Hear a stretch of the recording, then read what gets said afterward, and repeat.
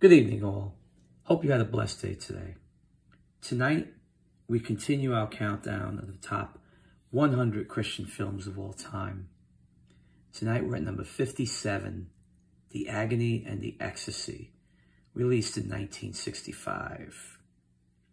And this film stars who I believe is probably the greatest Christian actor of all time, Charlton Heston, in one of many films that he has on this list.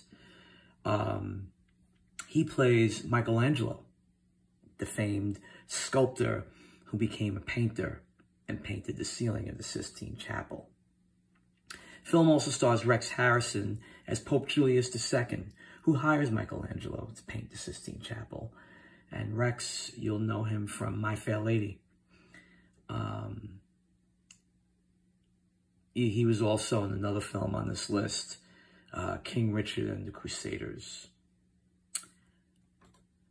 This film also stars Diane Salento, who plays Contessa Antonio Romanella, who is Charlton Heston's lover. She also was nominated for an Oscar for Tom Jones and was in the movie Hombre with Paul Newman. And it also stars Harry Andrews, who had a big, he plays Donato Baramonte. And Harry had a big year in 1978. He starred in Watership Down, Death on the Nile, with Peter Ustinov as Hercule Poirot, and he also starred that same year in Superman, the movie. He was one of the elders of Krypton. Now, The Agony and the Ecstasy basically is about Pope Julius II and how he commissions Michelangelo to paint the ceiling of the Sistine Chapel. And he would like a memorial that will be his legacy and live on after he dies.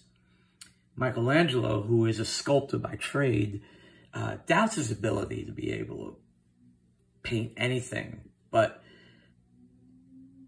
divine intervention comes into play here, and he gets a vision of what the ceiling should look like.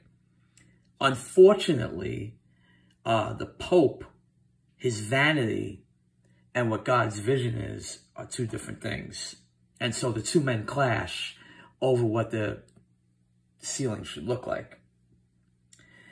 And, well, you'll have to see the movie to see who wins. But in any event, The Agony and the Ecstasy is a beautifully done film, wonderfully acted, great story. It gives you a deeper appreciation, not only for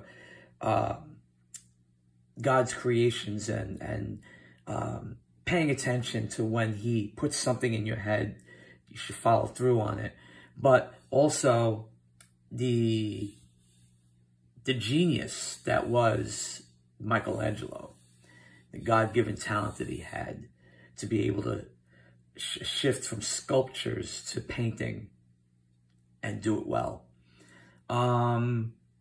It really is. This is a historical film, but it's also a well-done film, entertaining, and I highly recommend The Agony and the Ecstasy. This is definitely one of the better Christian films made in the 60s out there.